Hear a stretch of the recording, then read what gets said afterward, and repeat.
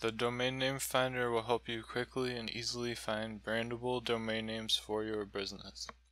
Using built-in word lists, you can easily create and check hundreds of names, and it currently supports 4 different TLDs.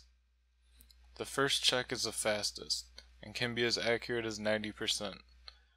Once you have a list of domains, you can go through them and use the more accurate check whois function at the bottom.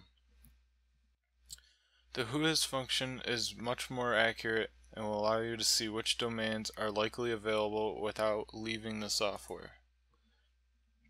When a domain is available, a link will appear and you can click on it to open up a registrar such as Namecheap in your default browser.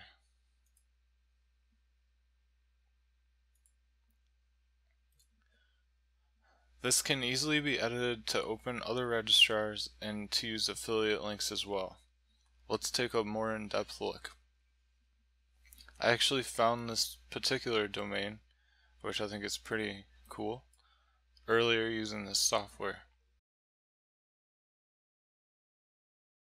So what you need to do is just put in a keyword up here, or you can load your keywords from a file or from a clipboard if you want. And then what you can do is you can add different word lists. So what I did to find this one is I just added some suffixes and some appends, and I added them to after, and then some prefixes and some prepends, I put those before. So I'm just going to do that, and as you can see, there's already 200 different keywords that we could check across 4 different TLDs. I'm just going to choose .com for now. Set the threads to be 10. Of course, you can set that to be whatever you like. And this is what I call the fast check. So what this is going to do is it's going to go through and basically it's going to see if there's if the DNS is available. So if the domain name is basically connected to an IP address. And so what that does is it allows us to check really quickly and still be pretty accurate. So for example, you know, on this list of 123, there might be like 10 or 20 different domains that are actually registered and they're just not hooked up to anything. You know, like for example, if their hosting expired or something like that. But what we can do is we can go through here and sort of just see what we like and then throw it down here into the check whois function. And that's still pretty quick without really leaving the software. And like I said, I actually found this backlinklab.com, which I think is a pretty awesome name, earlier pretty quickly just by doing something like this. You can just sort of scan through and see what you like.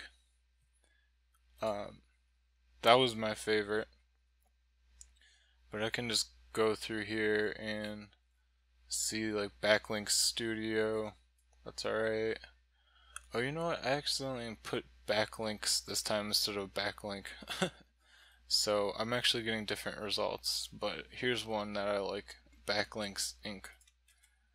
And we can check that, and then while we're checking that, we can kind of continue looking. Backlinks Place, that one's not bad. It looks like Backlinks Inc. is already taken. Oh, where was I? Backlinks Place. That one's not bad. And just keep going through here and I'm sure we'll find something. And it looks like Backlinks Place is available, so I can just click on that. And the way to know 100% sure is to check with a registrar. So as you can see, this is available. They have the most up-to-date lists.